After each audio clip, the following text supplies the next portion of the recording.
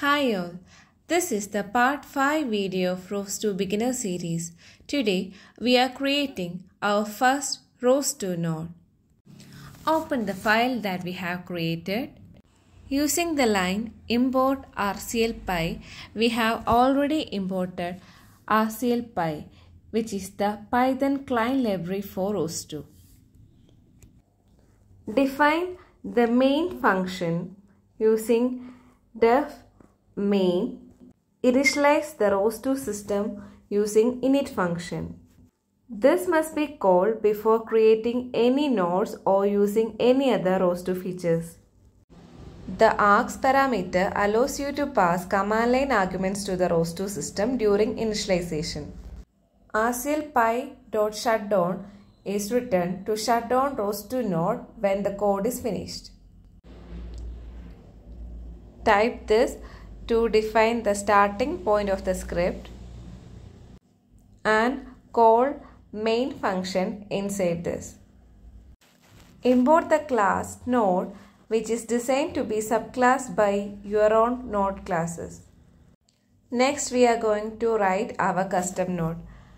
We need to name the node, give the name my node. Then define the constructor method, which is automatically called when an instance of this class is created. The self parameter is a reference to the instance of the class.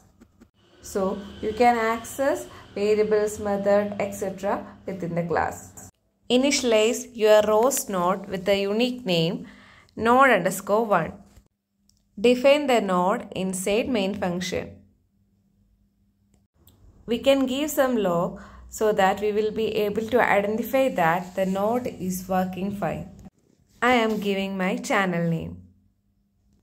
Open setup.py inside the package. Then go to entry points. Here you can edit and give the name that we are going to call.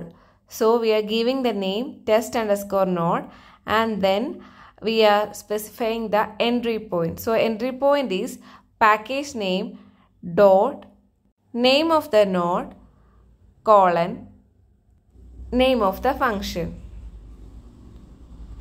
Save the changes. We can edit this to robot executives. So next we are going to build the package using the command --build. Source the workspace to get all these changes in the same terminal. So type source install /setup.bash. Moment of truth. We can use this command to run the node. ROS2 space run space name of the package space name of the node. So you can see the log is displayed here. Press Ctrl and C to close the node. For every change in the script, you need to build the workspace using build. If you don't want to build the workspace again and again for minor changes, you can use the command build space build space -- symlink -- install. Source using this command and then run the script again. Changes are reflected now without the requirement of new building. Change the log and run the node again. We need to call a function continuously instead of ending ROS node after a particular node. So we need to define another function called timer_callback. Inside that we are giving the log. We need to call this function inside the constructor. self.timer_callback and the rest of the code. Type this command ROS2 run package name of the node. So since the function timer_callback is getting called continuously, the log is getting printed continuously. So this node is a simple ROS2 node. It is not having any publishers or subscribers or anything. Those topics will be covered in coming videos.